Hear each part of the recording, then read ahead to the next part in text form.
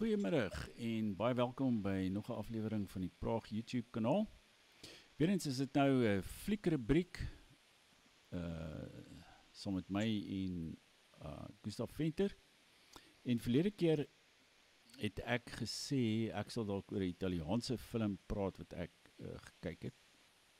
Terloops, nie vergeet om op die kanaal in te teken nie en klik sommer op die klokkie sodat die kennisgewings van ons video's kan ontvang. Nou, ek het laas ook gesê, ek boycott nou eintlik vir Hollywood, want ek is siek en sat vir polities korrekte Amerikaanse propaganda wat in flieks aan ons gevoer word. Ons word eintlik gevoer soos daardie, jy weet, 'n gans, daardie ganse wat die Franse gebruik om foie gras mee te maak. Jy weet, hulle word so met 'n trechter en dan het is al so, dan maal hulle die, ek weet nie, die grane waarmee hulle ook al voer, so in hulle kele af, hulle druk die trechter so in sy keel af, en dan, dis eintlik 'n afskuwelike besigheid. Trouwens, in sommige lande word foie gras nie eers toegelaat nie, want hulle beskou dit as dieremishandeling. Maar ja, dit is mensemishandeling om Amerikaanse flieks deesdae te kyk. Ja. Alhoewel, daar is 'n paar oues wat nie te sleg is nie. En dus is ek deesdae so aangewese op klassieke films wat ek hier en daar in verveelde oomblikke bekyk. En vandag praat ons dan oor een so 'n film. Die titel daarvan is Il Sorpasso. En hierdie film is so in, wanneer was dit? In 1962. ja. Ja, gemaak.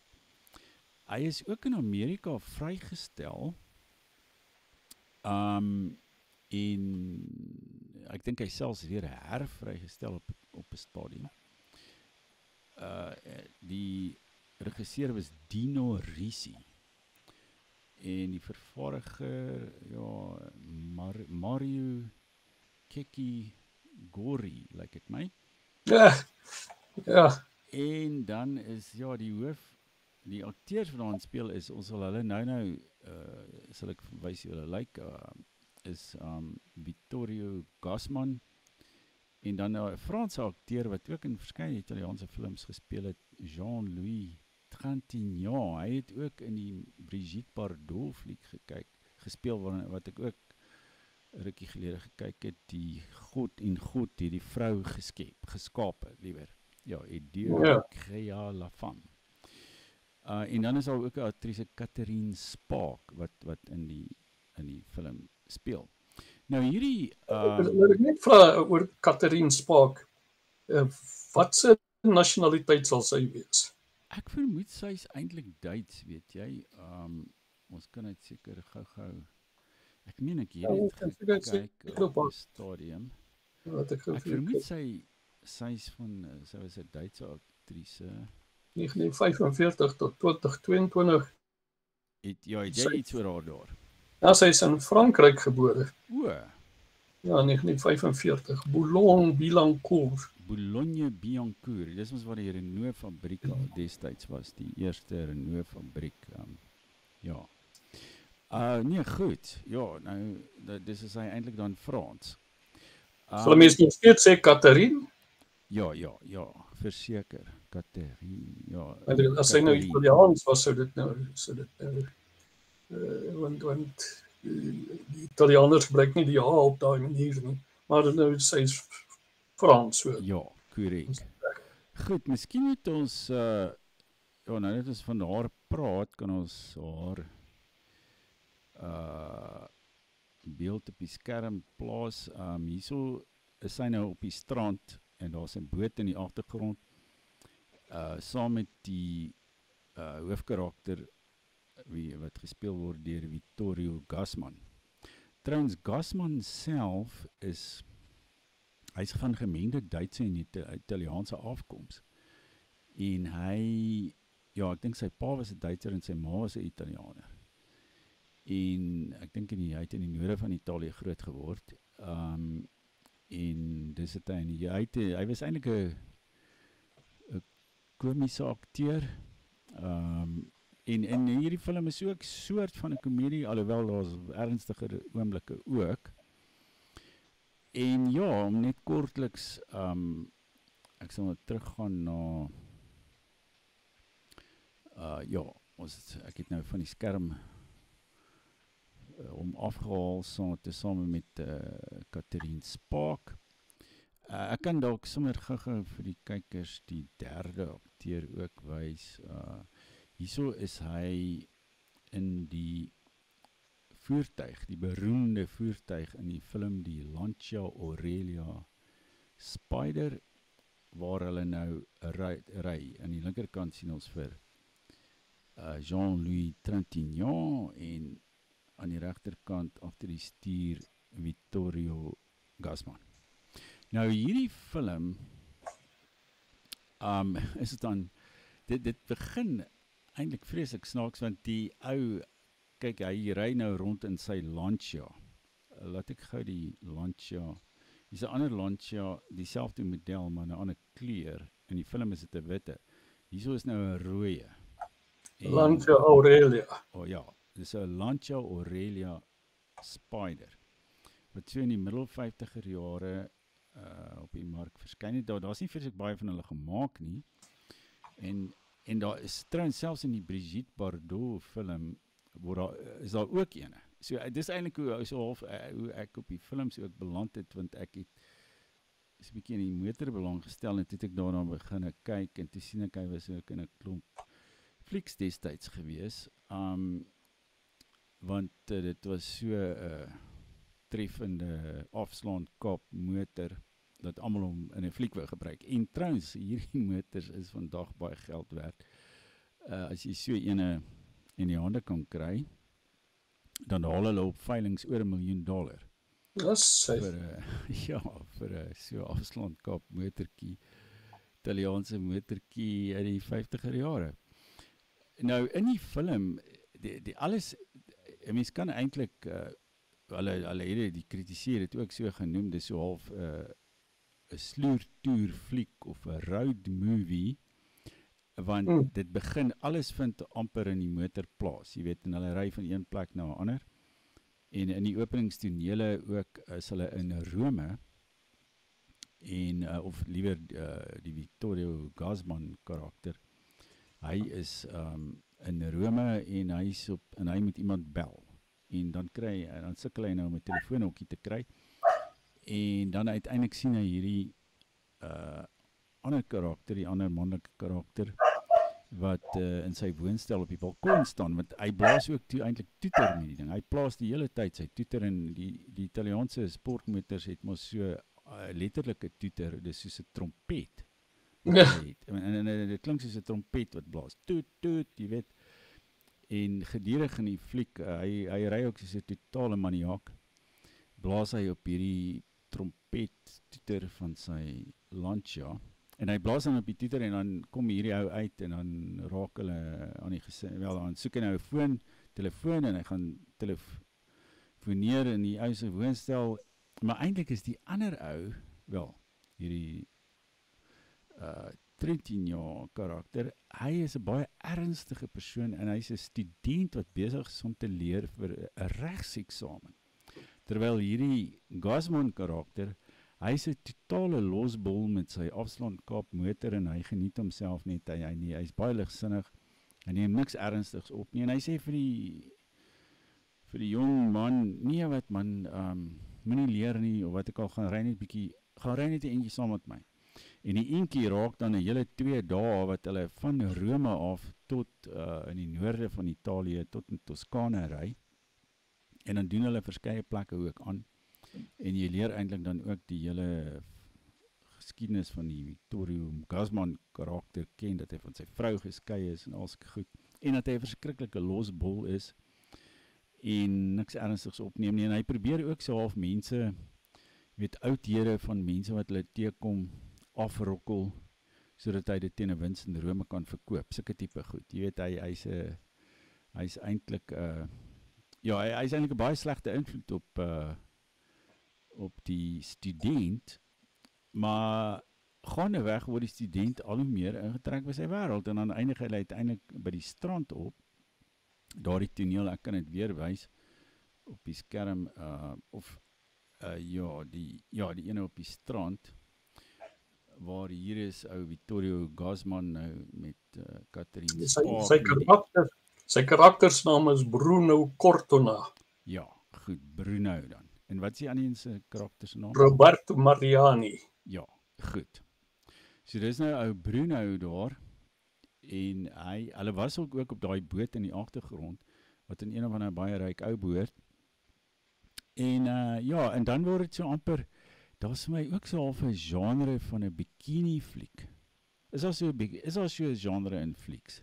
Wel, as daar nie is nie, behoort daar een te wees. Kyk, ek wou dit nou nog opgekyk het, maar ek het 'n ander ou Amerikaanse film gesien, ook 'n redelike bekende film met 'n bekende akteur, maar die titel ontgaan my nou, wat ook so half 'n bikini fliek is, wat daar iewers in die vakansie by 'n strand of 'n meer of iets van die aard afspeel.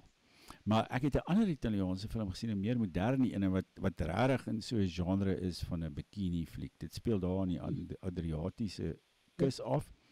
En daar's so 'n liefdesverhaal of ontmoetings tussen jong mense en intriges en goed, maar dit gaan alles oor die bikinis en die strand en die lekker weer en soort van 'n joie de vivre of wat ook al. Ja. En hierso halfpad as hierdie strandtonele nou kom en daar's al 'n klomp bikini meisies en wat ook al.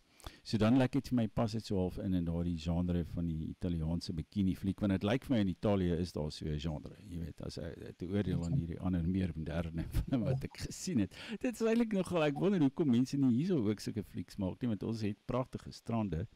Pragtige meisies. Ja, en jy pragtige meisies, so jy weet, en dit lyk, jy weet, dit tesame met so 'n bietjie intrige of iets, en dit kan seker 'n film wees. Ek weet nie. En dus, ja, die film, kyk, dit is nogal fascinerend, omdat alles om hierdie motor draai, en dis 'n road movie, en jy sien ook baie mooi tonele, is alles in swart en wit, maar jy sien baie mooi tonele in Italië. Ek doen ook by ou geboue en al sulke goed aan. En so jy kry baie goeie indruk van Italië. Dis soort van 'n reis per Lancia Aurelia deur Italië. En ek het nie baie van die einde van die fliek gehou nie, maar nou ja, ek sal nie vir mense sê presies wat aan die einde gebeur nie. Maar dit is so half voorspelbaar ook, dink ek.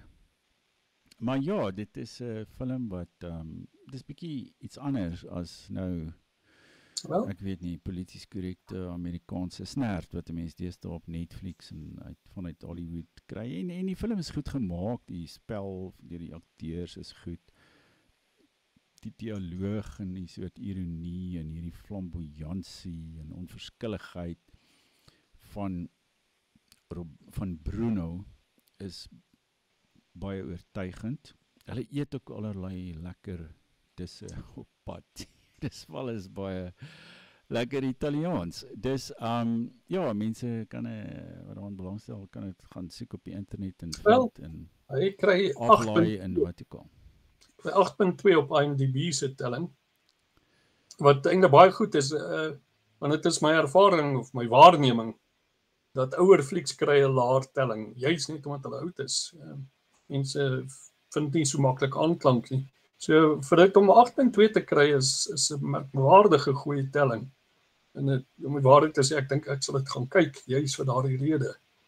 Ja, jy kan dit gerus kyk. Ek dink dit is 'n klassieke rolprent uit die 60er jare. Jy weet, klassiek, want die Italiaanse film destyds was nogal taamlik gewild en gesoek. Ja, jy weet, jy het ook Fellini en al hierdie ouens gehad. En dit is in kom uit daardie era. Daardie tyd. Dus, jy weet, dis 'n klassieke Italiaanse film wat seker op elke filmliefhebber se lys behoort te wees. Jawel. Italiaanse fliek oor Lancias en bikinis. Ek bedoel, wat kan vergeet van? Jy weet, 'n kos. Ja, dit is. Die Italianers het net, jy praat van joie de vivre, en dit is hierdie lewensblyheid, is so 'n Italiaanse kenmerk. Ek bedoel, ten spyte van al hulle hulle plofbaarheid en die groot gebare en so. Maar dis mense wat weet hoe om die lewe te geniet. O ja, en hulle het natuurlik styl en smaak en lekker kos. En hulle het mooi karre. Dit is Ja, nee, en hierdie Lancia Aurelia, dit is so ja, een van my gunsteling klassieke motors, sou ek sê. wel hy is verruklik mooi as 'n afslaankapmotor. Met sy gewone, met sy harde dak is hy nie vir my naaste by so mooi nie, maar hy werk baie goed as 'n afslaankap. Korrek, Pragtig. Nee, ja, nee, ek dink trouens, ek dink hierdie Lancia Aurelia is amper meer werd is vandag as vergelykbare Ferraris uit dieselfde Seker baie skaarser. Ja, ek vermoed hy is skaarser. Ja. Hierso weet ek bly in Fliekrubriek en wat naby aan Bethlehem is. In Bethlehem was daar hy was eintlik 'n plaaslike instelling, was 'n groot ou Italianer gewees. Hy is 'n werktuigkundige gewees en hy het gehad wat hy genoem het die boeregarage. Maar die motors herstel, hy was 'n kruisgevangene wat na die tyd teruggekom het Suid-Afrika toe. O, werklik? Ja. Ek het nogal gereeld by hom gekyk want hy het 'n redelike groot opera versameling gehad. Om die waarheid te sê, een van die versamelstukke wat hy gehad het, sy oom was 'n kelner op 'n skeepsredery, vir 'n skeepsredery gewees wat op skepe gewerk het. En daar het hy vir Enrico Caruso raakgeloop. En Caruso was bekend geweest daarvoor dat hy spotprente geteken het. En hy het van Pasquale se oom 'n karikatuur geteken, 'n spotprent geteken, en hy het die spotprentjie, dan dink ek, joh, dit is 'n aandenking om te bewaar. Maar in elk geval, sy naam was Pasquale Campanella. So as jy dit letterlik moet vertaal, dan is dit die Paasfeesklok. Wat ek baie lekker gekuier by hom altyd. Hy het 'n Lancia gehad, 'n Lancia Flaminia. O, ja. Maar dit is nou, dit was 'n amptsmotor. Om die waarheid te sê, dit was die amptsmotor van die president van Italië gewees, wat hy laat invoer. Want Campanella het heel goed gedoen vir homself, en om die waarheid te sê, 'n groot deel van Clarence het aan hom behoort, want my wêreld. Want hy het begin om televisie-installasies te doen. Hy het 'n stokou kombi gery en gery en ligdrade en later TV-dekodeerders en later skottels geïnstalleer. En wanneer hy op Clarence kom, dan het hy maar 'n erf of 2 gekoop, want dit was so goedkoop gewees. Ja, kom nie. Ja, so, en selfs toe die boom nou begin, hy so vroeg in die boomjare, in die begin 2000s as hy oorlede. Maar hy het die pragtige Lancia Flaminia gehad. Wel, jy sal dit nou nie glo nie, Gustav, maar ek is nou mos besig om so half 'n memoir blykbaar bestaan net in die meervoud in Afrikaans. Volgens die akademie, die taalkommissie van die akademie en die AWS, die Afrikaanse woordelys en spelreëls en die HAT en almal, wat vir my nie heeltemal, ek sou wou hê dit moet 'n enkelvoud ook kan wees, maar blykbaar mag dit mense dit nie as 'n enkelvoud gebruik nie, jy moet net sê memoir meervoud. Nou ek is besig om memoir meervoud te skryf oor Springs en daarin verskyn ook Italiaanse graaf en grafin en hulle het ook 2 Lancias. So, onder andere Flaminia. Ja. Dus ja, en interessant oor hierdie Lancias en die modelname, dit is vernoem na strate in Rome, het jy dit geweet? O nee, dit het ek nie geweet. Ja, dis die Via, daar moet 'n Via Flaminia wees, en daar's 'n Via Aurelia, en als ek dit goed, trouwens, ek dink in die fliek, ry aan die begin, ry hierdie Bruno karakter, juis op die Via, of in die Via Aurelia, in Rome. So hy ry met sy Lancia Aurelia, interessant, in die Via Aurelia. So, dis nogal oulik. Nog 'n raakpunt wat ek het met Lancia is, ek het ook 'n fliek gekyk oor die naweek oor Lancia. Dit was 'n Race for Glory. O ja.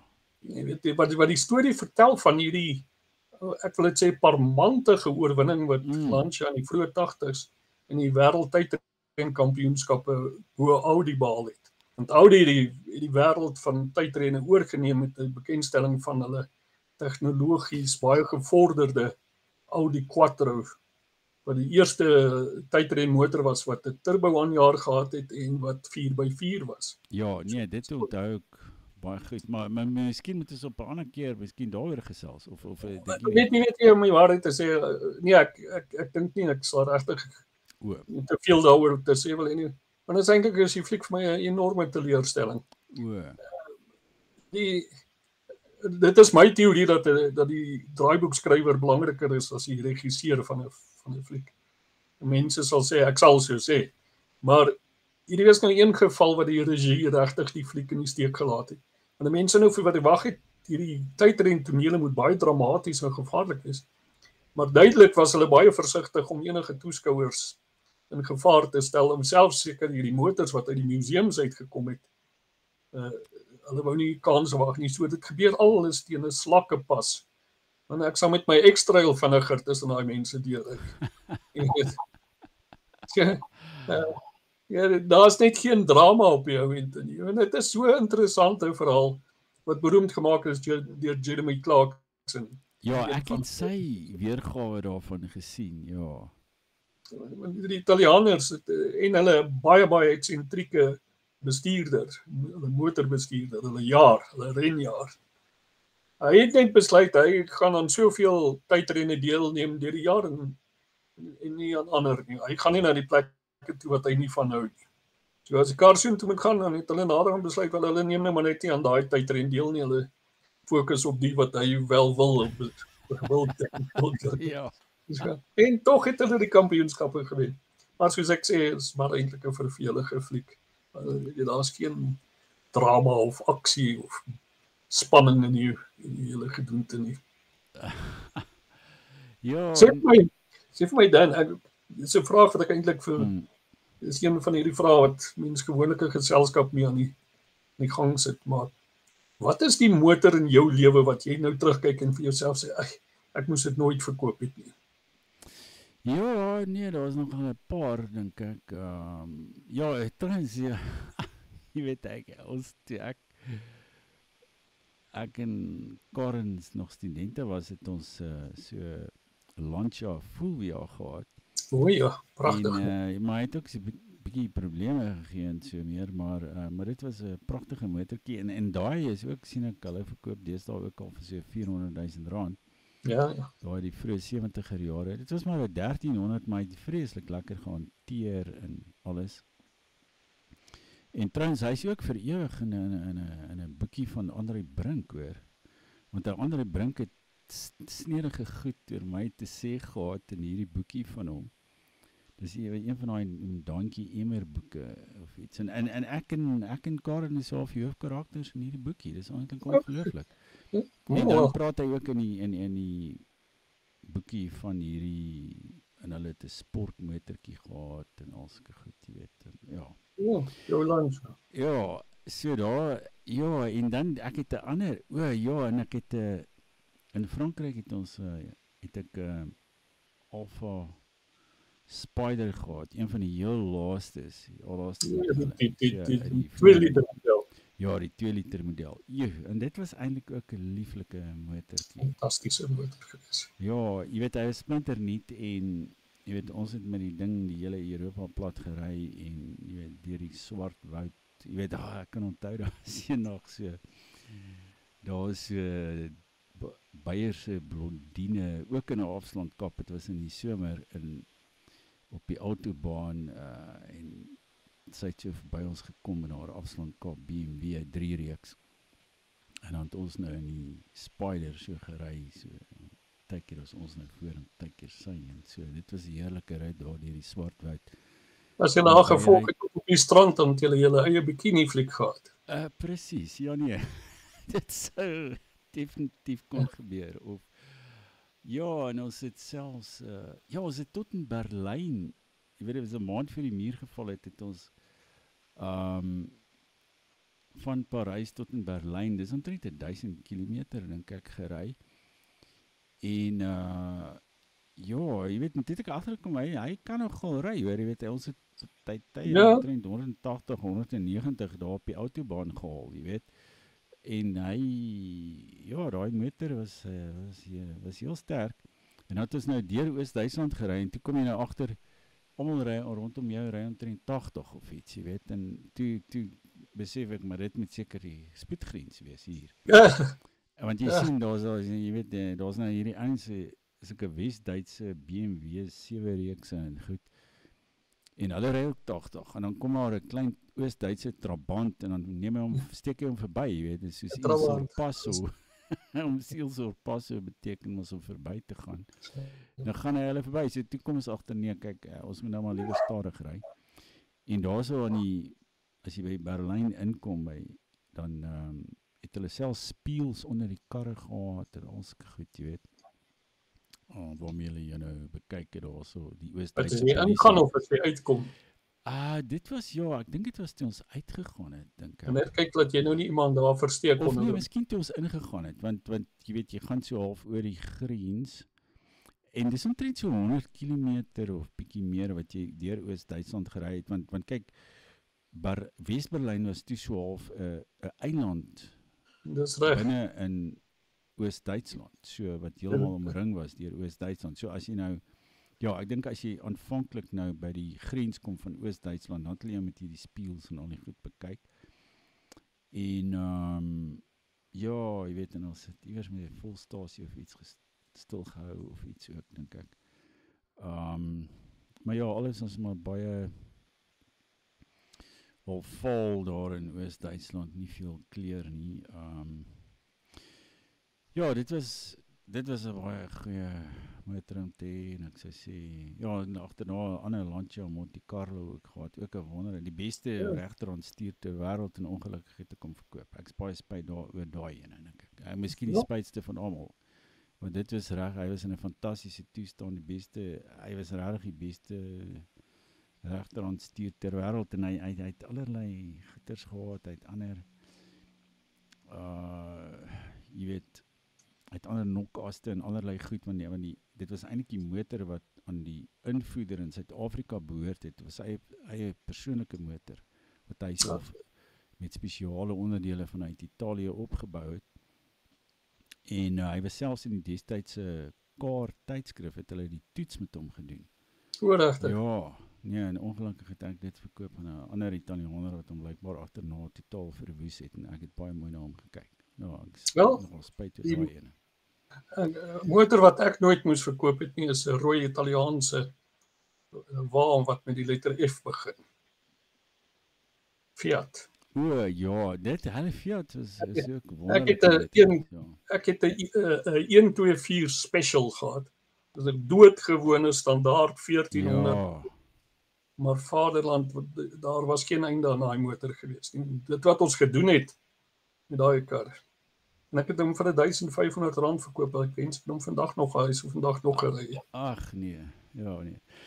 Goed, Gustav, dit is 'n heel lekker gesprek van dit was inderdaad die Italiaanse film. Ja, dit is my baie lekker eintlik, jy weet dit ou.